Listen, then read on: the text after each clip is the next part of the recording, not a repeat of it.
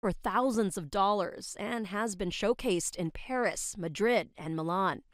But you don't have to go far to appreciate her painting's ethereal beauty and strength, all befitting a breast cancer survivor. In 2018, Knight had a bilateral mastectomy in the Kapiolani Medical Center Women's Cancer Center. Her art hangs there now, a symbol of courage for others. Now, 4.5 years cancer-free, she's using her art to give back to a community that saved her life. She says giving helps her heal.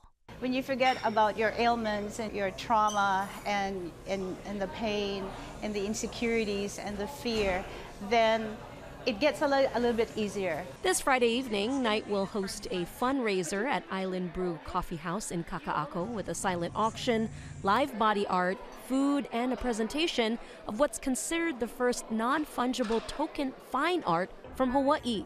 Knight calls the NFT series Unafraid. We can not let fear control us, but we can control the fear that we will have when we go through the traumatic experience such as cancer.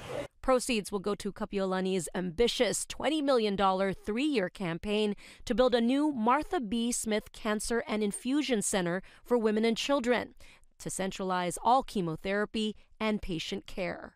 That would alleviate a lot of doctors and patients from going from one side to the other, because the equipment for women or adults is pretty much the same for the children. And this is going to be the first also in the Pacific region. Kapiolani hopes to expand support services for thousands of local cancer patients, especially keiki. The volume is very high, the space is very small.